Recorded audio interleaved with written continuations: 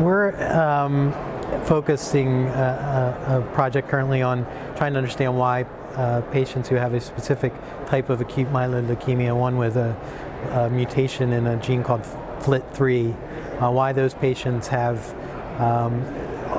higher rates of recurrence. And one of the reasons that has been brought to light is that the specific leukemia has genetic changes that confer the propensity to acquire new mutations over time. And it's a concept called genomic instability of leukemia, in that it constantly is changing.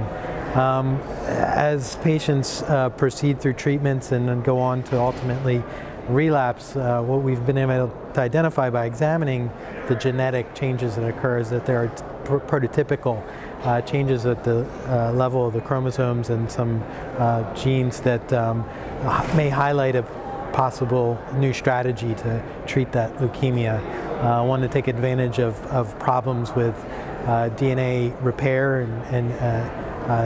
and one that may be able to take advantage of the genomic instability through augmentation of a immune effect with checkpoint inhibitor therapy. So this is a project that we've used retrospective data at Hopkins, but it's been something that we feel is an important finding in acute leukemia.